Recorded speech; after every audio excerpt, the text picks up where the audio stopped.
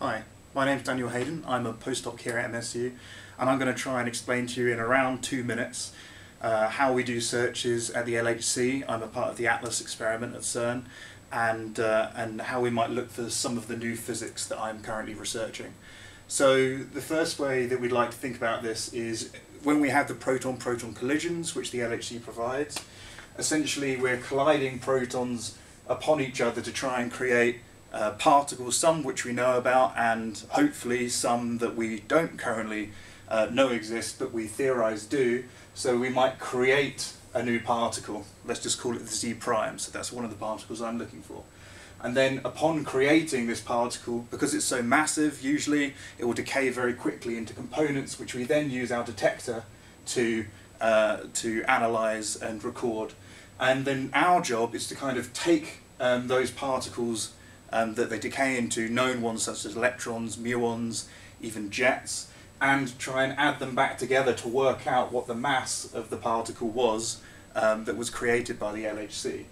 So the way you can think of that, the way that we actually do this, is we use histograms. So you may have done this in maths already, but we're applying a physical meaning to these now. So if you have a histogram here, and we're trying to work out the mass of the particle that we might have created, a new particle.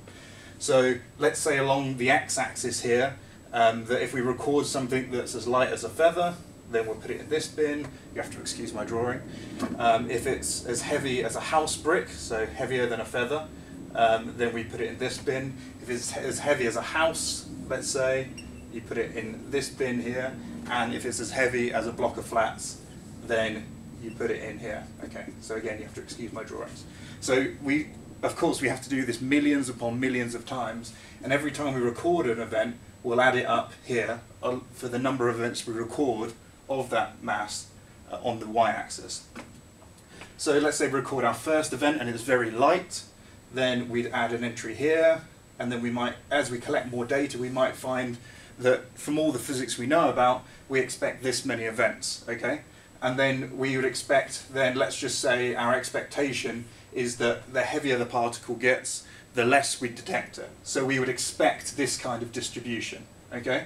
But now let's say that we actually do the experiment, we actually run the LHC, and we see what we get. So let's say that these points here, I'm going to say a date of what we actually record, and let's say that we see here kind of what we expect, but then let's say that we measured a number of events with this mass much higher than we expected, and then back down here to what we expect. So this is saying that there's something which we haven't currently accounted for in our knowledge of physics. So there's something new. And what that new thing represents depends on its mass and other properties that we can measure at the LHC. So I'm gonna put an overlay here that you'll be seeing on the screen currently, and this is now what you're seeing is the real version of what we do. So now you can see there's much finer binning, and you can see all of the coloured in regions of what we expect, and the dark points are the data that we actually measure with real data from the LHC, and you can see the numbers on the y-axis are now in the hundreds of thousands of events, and this is why it takes so long to collect data and bring out results. And then you can see in the hollow lines overlaid is what some of the new physics that I'm looking for, called a Z prime, might look like. But as you can see, we haven't collected enough data yet to actually see if the Z prime may exist. But we're still hopeful that that might be the case.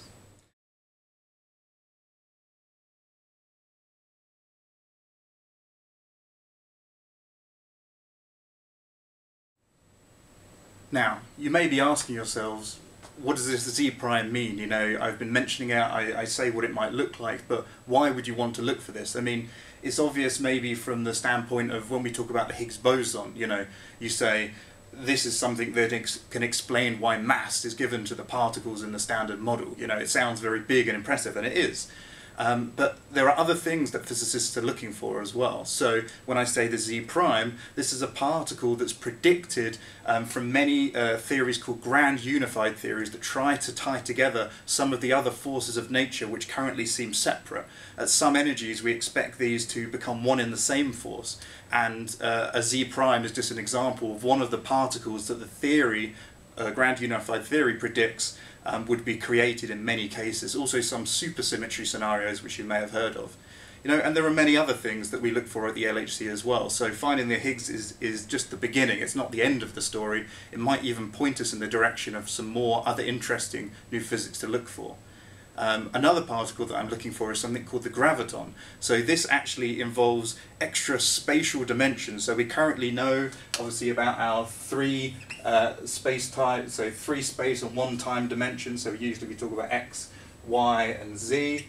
And then, of course, we have all of that going along in time to give us our fourth dimension. So we have 4 space-time dimensions.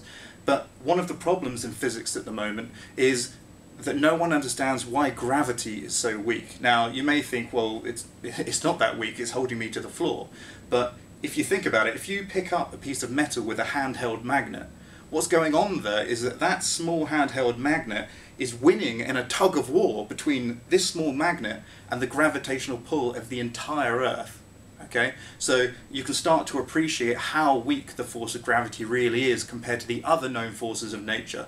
The strong force, which holds protons and neutrons together, the weak force, which accounts for decays of particles in many cases, and electromagnetism, which is electricity and magnetism, such as the magnet I was just talking about.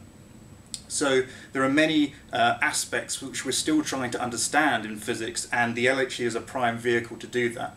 So one of the leading theories for why gravity might be so weak, as I was mentioning, is with the use of extra spatial dimensions. So maybe it is that we live on a four-dimensional brain, so you can just draw this as a sheet, let's say, so drawing it on 2D, but let's imagine we all live on this world, the Earth is here and everything. And then that through an extra spatial dimension, there is another brain somewhere else where the force of gravity exists. So maybe that all of the normal forces of nature and everything as we experience here, but then there's another brain where the force of gravity is located. Okay, so I'll just put G here. And think of it like a watering can as you water your garden with small holes. Perhaps the force of gravity here is as strong as all of the other forces we measure and feel, but that because of this extra dimension it gets diluted by the time the strength gets to our three space and one time dimension. Perhaps it's weaker and therefore we feel kind of a watering can effect. So a sign of that would be to measure a particle called the graviton, which would be an extra tensor boson that we would measure and is theorized to exist. And that would decay, we would create at the LHC at these very high energies, and would decay into particles that are predicted, such as electrons and muons, which, as I described before, we could add back together and figure out exist. So this was just to give you a feel that, there's lots of physics, some that you may have not even heard of before, that is being researched at the LHC and is trying to answer some of the deep questions we have in physics at the moment.